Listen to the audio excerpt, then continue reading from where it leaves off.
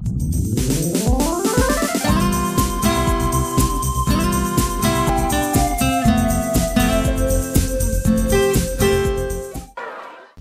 and Russ are making their first professional appearance tonight.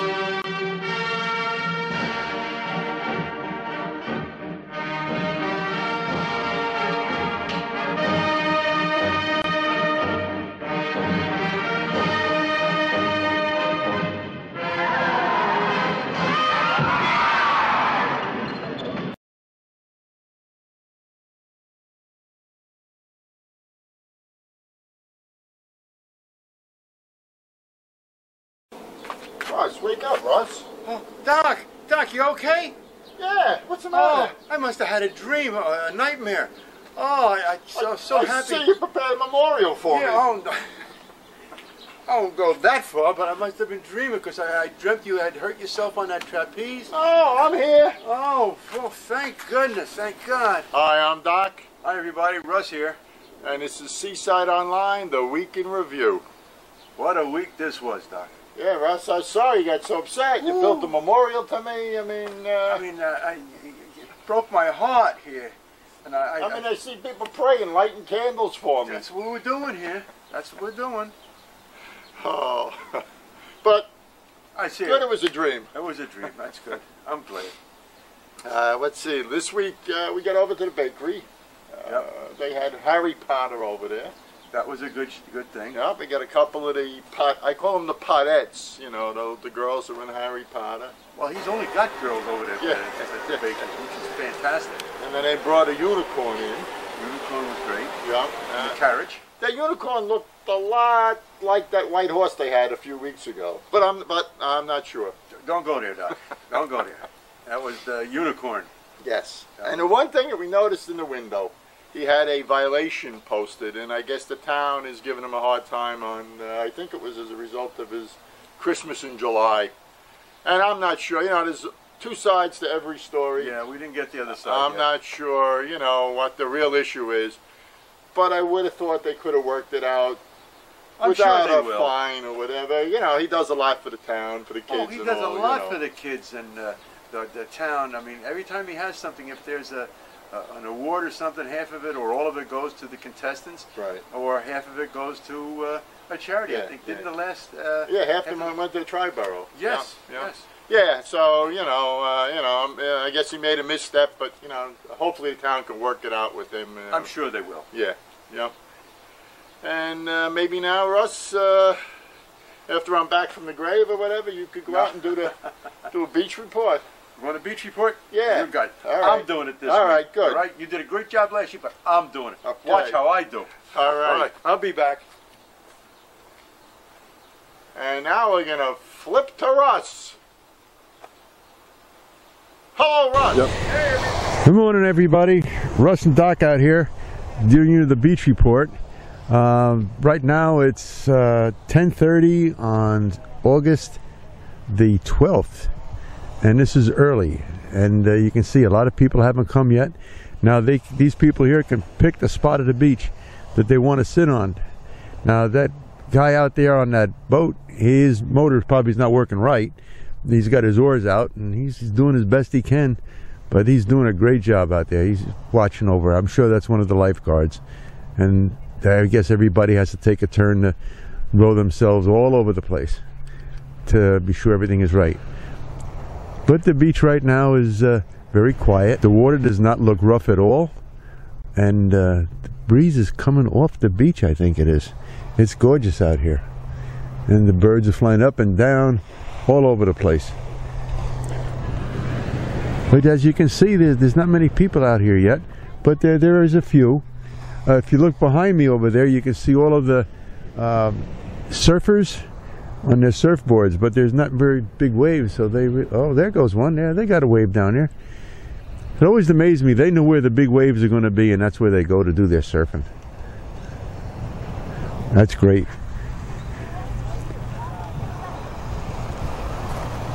Good beach report, Russ. I thought I did very well. Last week's was very good too. But let's see. One of the things, Russ, that we need to do is we need to bring an educational side to the show. You know, everybody gets a few chuckles, but we need to educate our viewers.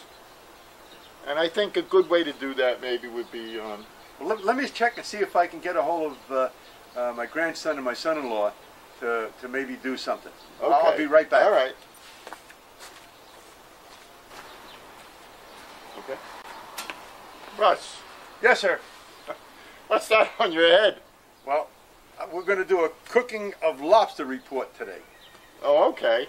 So I figured, whoops, he's a heavy lobster up there. Yeah, no, we can get to eat that. It looks like he's been cooked already. He's done. You can eat that he's later. He's ready to go. All right.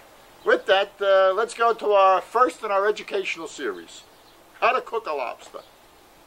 Lobster Tales, or The Tale of Two Chefs, the first in an educational series brought to you by Seaside Online. Here we have the master chef adding the lemons to the pot. Notice that he cuts the lemons with a fork rather than a knife, and according to him that adds flavor to the lemons, but who knows. And now here, is that a nickel bag? Oh, I think that's either bay leaves imported from Italy or he bought it on the corner in Newark. But he's thrown them in the pot. And what's he gonna do here? Yep, he's about to leave, and here comes the chef number 2. Now this is the lobster chef, as you can clearly see by the hat. Now all lobster chefs wear this hat. He's also a lifeguard, and that's because the pot is so large that if someone fell into the pot, he would be able to save them. He's qualified and licensed, so there's nothing to worry about. The master chef is back, and he's about to cut up the celery and add it to the pot. The celery is going into the pot. Look at the dexterity. Oh, the way he cuts that requires years of experience and training. Beautiful. I actually think that wasn't enough celery though. Well, he may have heard me. And look at the way he pulls that plastic down on the celery. It's amazing. He's a work of art. Look at that. And he wakes up chef number 2, who I think had fallen asleep during this. Now he's about to leave and turn the rest of this over to chef 2. Now chef 2 is technically trained at Johnson & Wales, and he's about to show you a technique for preventing the lobster tails from curling. Now there's a couple of techniques out there. One is to put a skewer through them, but this particular technique requires 2 lobsters and you tie them together. Now watch the knot. Now he uses generally nautical knots, and that's because the lobsters prefer nautical knots. Now just look at this. It's unbelievable the way this is done. You could actually, if you wanted to try this at home, you could do it yourself, but I would also recommend maybe using handcuffs. The lobsters seem to enjoy this. I'm not sure why, but our master chef is working the knots, and whatever knot you use, it really doesn't matter. Just try not to drop them. Now just look at this technique. It took him years to perfect this. These knots require practice and practice. They're about ready to go into the pot. And let's see, here we go. He's gonna take him right over to the pot. Oh my God, he's fondling. No, he's not. Here we go, right into the pot. There we go, finally we made it to the pot. And there they go, down. And this is flash cooking. Oh, what's Russ doing there? I think he's stealing the lobsters. My God, you gotta watch that Russ. And here it is on the plate, ready to be eaten. Russ, I thought you were going to run away with that lobster there. I saw you there. I have to stay here. All of a sudden at the end, the lobster was ready. You jumped in, put it in a sack, and you were off with it. Yeah, well, I was going to bring that one in here, but I said, no, I got this one on here. He's behaving himself. He's not dripping from the water. Everything is good. Okay? All right. So hopefully now you know how to cook a lobster. And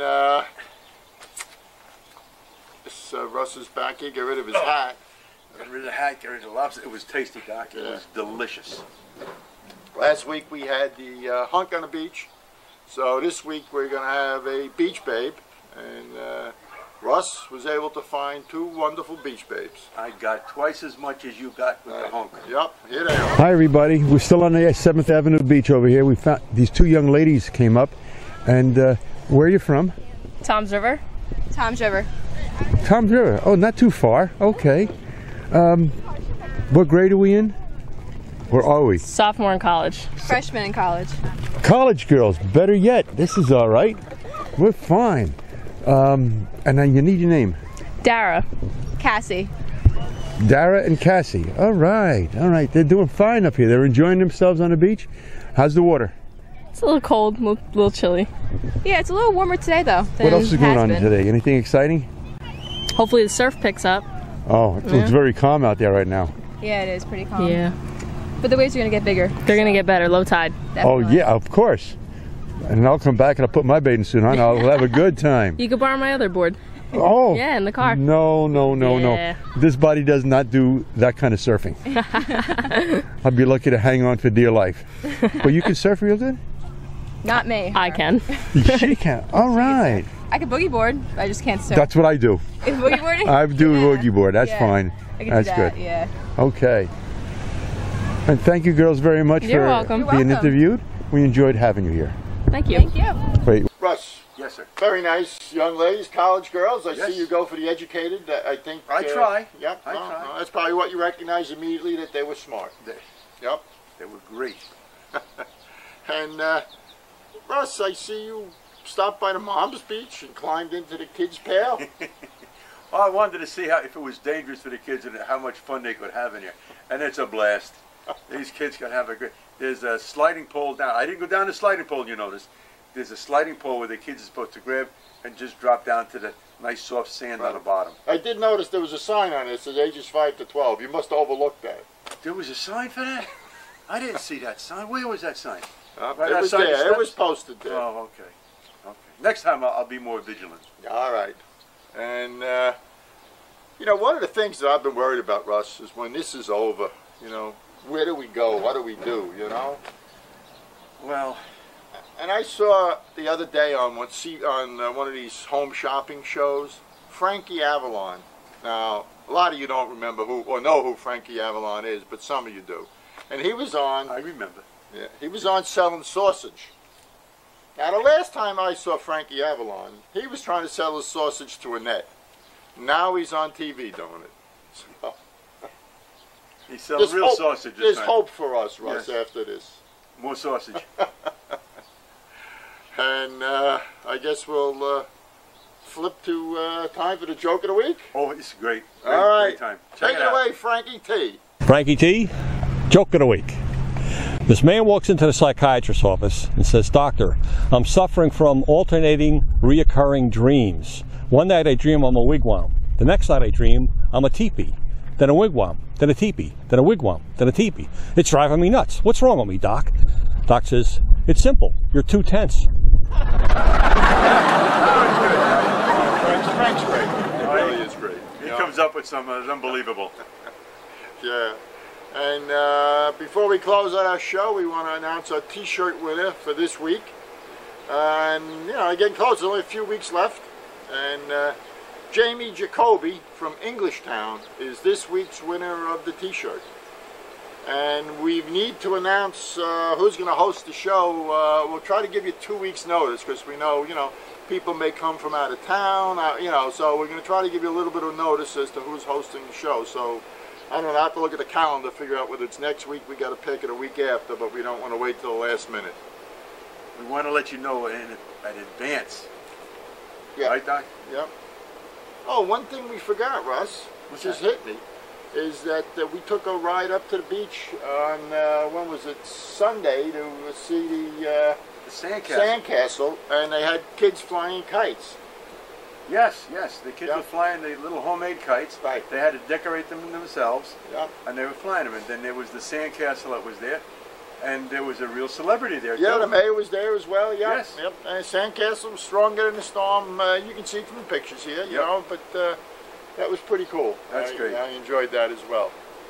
I'm glad I didn't forget to cover that. No, we got it. You aren't much help to me, Russ. All right.